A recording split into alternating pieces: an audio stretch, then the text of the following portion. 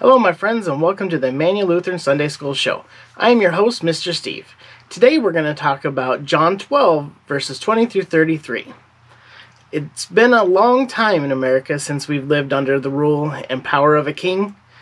It's been more than 200 years. That's a long time before you were born, and I was born, and our parents were born. In fact, it is a long time before anyone here was born. It is hard for us to understand what life with a king or queen is like. What do you think of when you think of a king? Jesus is sometimes called a king, yet he didn't look like one. He didn't wear a crown.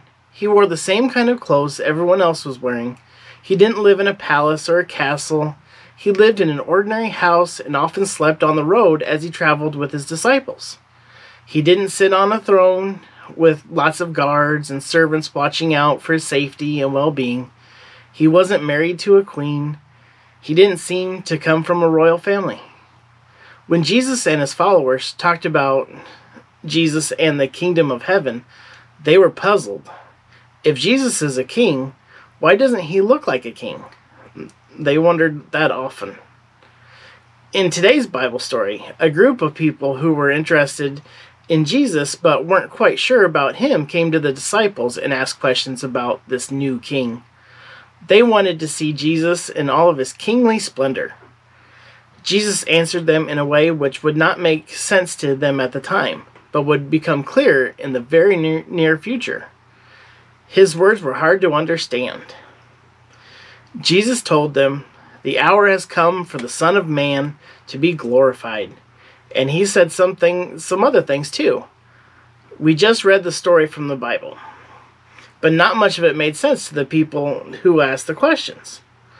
They must have been thinking, why doesn't he answer our question? What is the big secret?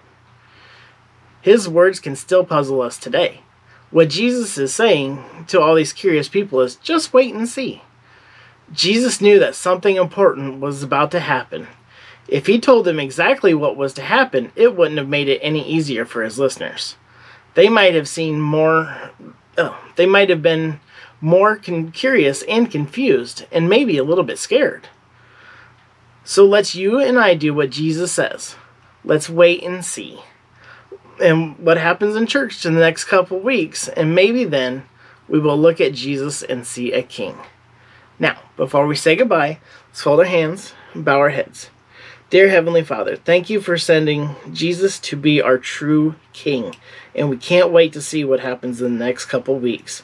In your heavenly name, we pray. Amen. So, until next time, my friends, be kind and do good. Bye.